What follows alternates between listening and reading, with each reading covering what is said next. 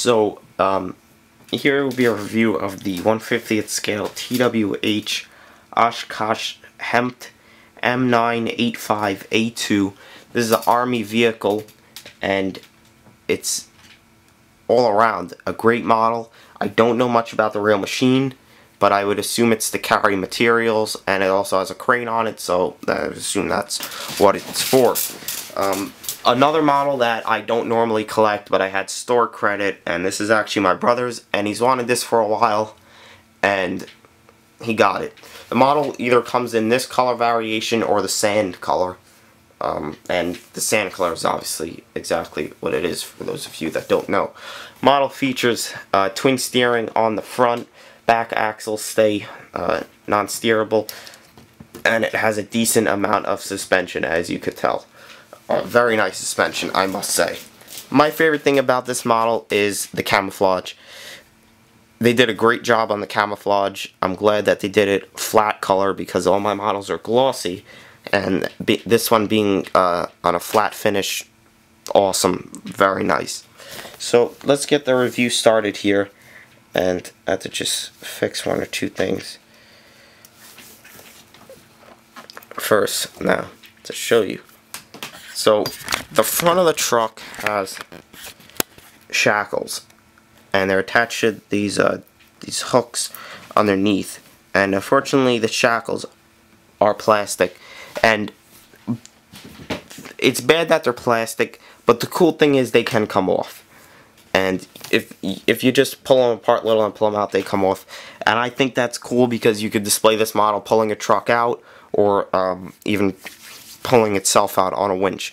I think that is awesome. You could see the front cab is just great looking. Again, I think the camouflage makes this look so great. You could see it's got the two lights on the front, and it's got the windshield wiper and the small cab. It also has opening doors on the front, and they just seem to swing right open, which I don't know why, but that's just what the model does. And you can see it's got the mirror, and the cool thing about the mirror is the mirror doesn't swing like the door, so you could push the mirror out, and you could also fold it in. Inside of the cab is pretty detailed, as you could tell. The seat is air ride equipped, or cushioned, whatever you want to call it. It's got a center console, and you can see it's got decaling over there, and the right door opens as well, like so. And it's also got a dashboard right there, and you can see the center console. It's got a fire extinguisher, and I don't know what that is, but like so. The actual step to get into the cab is cool because, as you could tell, one side it's got the normal, like the 90, and then it's got the chain to hold it up, so you could fold it up, I guess, if you gotta go up a hill or down a slope, or you could put it down like that. And I like the fact that they added the chain. That is very cool. I like that a lot. Coming on to the back of the truck, over here is, it's nothing crazy. I don't know anything about this truck in real life, so I can't compare it, but I'm going off the build quality of it. On this side, this tire you see up here, the spare, you actually have to put on yourself. It comes in the box unassembled, so that there is a slight bit of assembly required on this model. Up top, you can see where it's riveted on the real thing, obviously. Over here, these open, and this is actually where your engine is, which is very cool. They're on a hinge, and they fold down as well, and there's your exhaust running from your engine and all that. Now, like I said, I don't know anything about this real truck, so if I've given a wrong description or anything, bear with me. I don't know anything. Down here, you got a fuel tank, it looks like, and you got a compartment over here back tires. Rims are black, match the tires. And you got the suspension on the back. And this side, you pretty much just got more storage, and looks to be some air tanks right there. And a very cool thing is, it's actually got a caution decal up top. Now, you could see this truck could be used to, I guess you could haul gravel in it, or, you know, whatever you want. These sides obviously could be used so nothing would fall out. But the cool thing about the sides is, if you pull up these little tabs right here,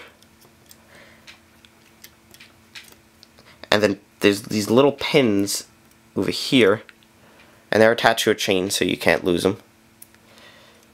The sides fold down, which is awesome. I know a lot of people probably, when you click this review, even if you clicked it, you probably were thinking, what was I thinking when I bought this model? But if you look at this model, it's extremely cool. And if you only want one side folded down, you could only fold down one.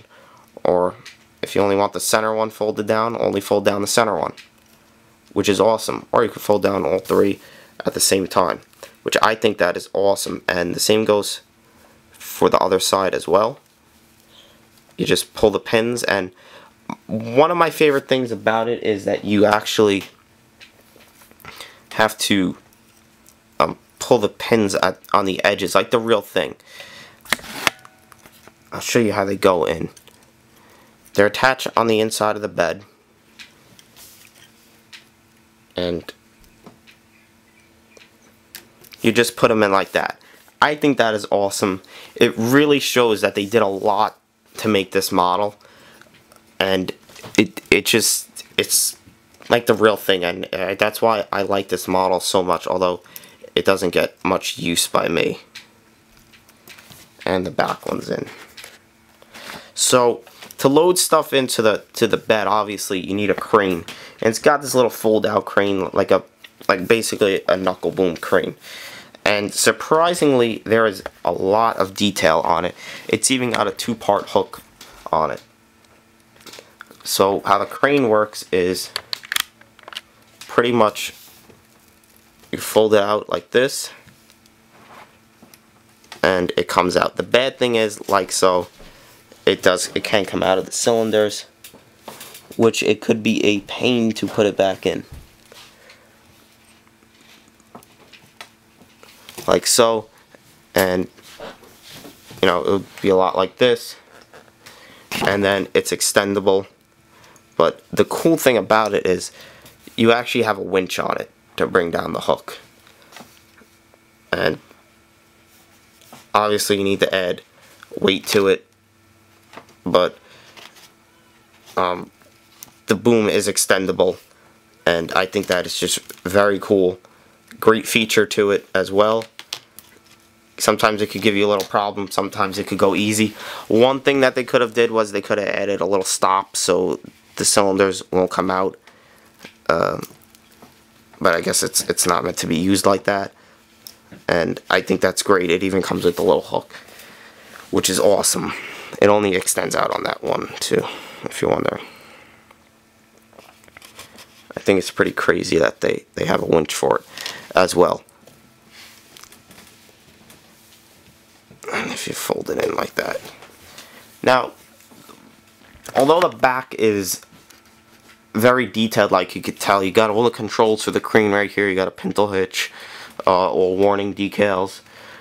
The bad thing about it is, although it does have outriggers, like here, they don't extend and they don't come out, which is disappointing. It doesn't affect the model because you're obviously not going to lift a lot with that crane, but it's disappointing that they went as far as to put the crane and they didn't put the outriggers on it. But like I said, you're really not going to lift anything, so it really doesn't matter, and 90% of the time I have it displayed like that anyway, so it really doesn't matter. But since it's a review, rubber mud flaps, and they give you extra shackles. And there you can see how the shackles are, and extra mirrors and everything like that.